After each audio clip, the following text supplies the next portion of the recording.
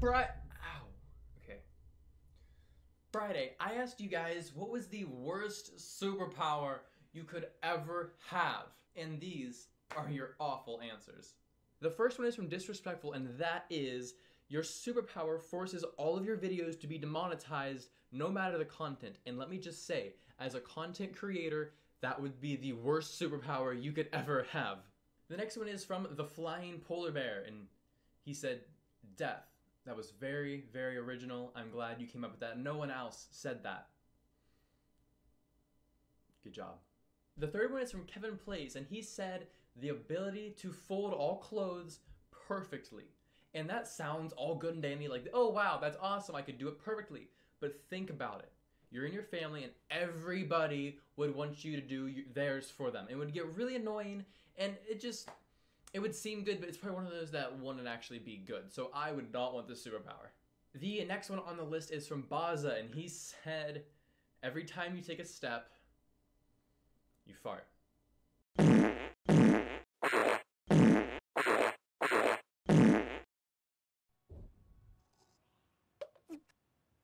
GD said the worst superpower you could ever have would be to wake up early in the morning, and as an early bird, I think it's a pretty good one, so don't diss morning people. Or else. The next one on here is from Cranberry Man, and he said, you know, at a glance, exactly how many licks it takes to get to this Tootsie Roll center of a Tootsie Pop. And that will answer every life question. This is it. This is like, should be every math test on every test ever. You just glance and you know. This literally solves world hunger. So no, this isn't a bad superpower. This is probably the best superpower you could have. Now that stupid owl can stop doing its thing. Whatever that was. And Sam said the worst superpower you could ever have would be a deadly touch. And let me say, if you have a superpower this strong, there is only one thing you can really do with that. And that's nothing bad, obviously. It's only good things. Something you wouldn't do anything bad with this. I would go and I would meet Logan and Jake Paul, and I would give them a really firm handshake. DK the Miner said the worst superpower would be the ability to make little origami thingies. What do you say? Little origami birds, and then be able to control them. And that is amazing. Think about it. The people you hate, you could give them little paper cuts. And the people you really hated, you could give them paper cuts on their eyes. That would hurt. This next one I had to make sure and read word for word. It's from Disrespectful, and it says, anything you care for will suffer for as long as you care for it. And the suffering is worse depending on how much you care for them.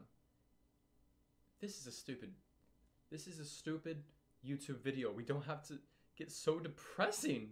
That's so bad. You're literally a bottle of depression. That's what you are.